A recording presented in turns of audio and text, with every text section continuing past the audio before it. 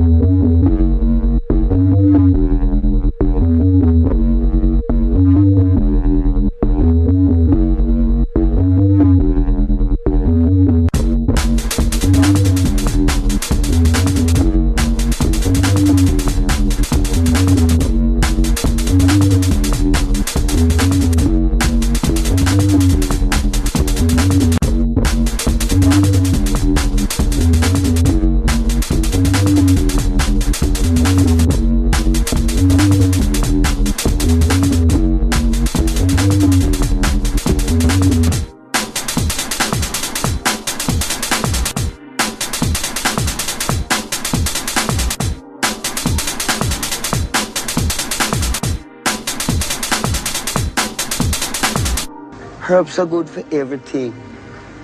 Why these people who want to do so much good for everyone, who call themselves governments and this and that, why them say you must not use the herb? Say, no, you must use it because it make you rebel. Against what?